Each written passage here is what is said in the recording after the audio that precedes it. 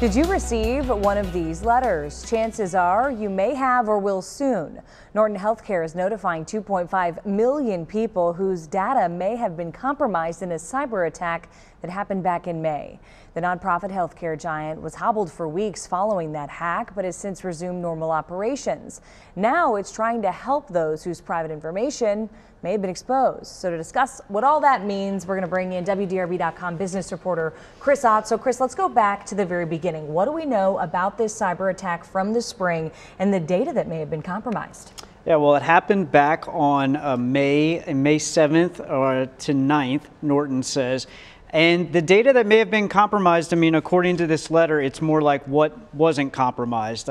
Names, birthdays, social security numbers, health information, even information about potentially financial accounts. So I would assume that would mean bank accounts or credit cards, things like that. Obviously something that really anyone who's a patient of Norton is really concerned about right now. So what can they do if they believe that they may have been a victim of this cyber attack, or if they get one of those letters in the mail? Well, I mean, this letter is saying what Norton is offering here, which is a sort of wraparound package of identity theft services that would include like credit monitoring. And it says in here, if, for example, you find out that you have been that your data has been stolen and someone's tried to use it to, say, open up a credit card or something like that, there's a fraud investigator that this service will provide who will look into that.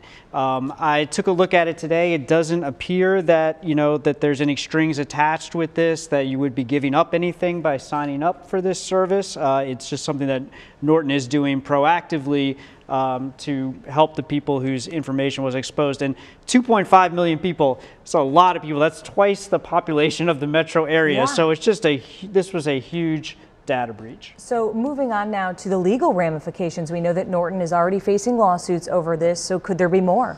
Yeah, there probably will be more. There's already been 3 that have been consolidated into one case that's kind of gained momentum as the lead case here in Jefferson County in local court. There's another federal lawsuit just filed this week by someone who received one of these letters. Obviously, there's going to be a lot of interest from plaintiffs' attorneys to have a big class action lawsuit here. But Norton has already moved to dismiss some of these lawsuits, saying that they're premature. The people who are suing haven't showed that they've actually been harmed by this data breach just yet. So we will continue to follow this as it plays out in the courts and otherwise. Thank you, Chris.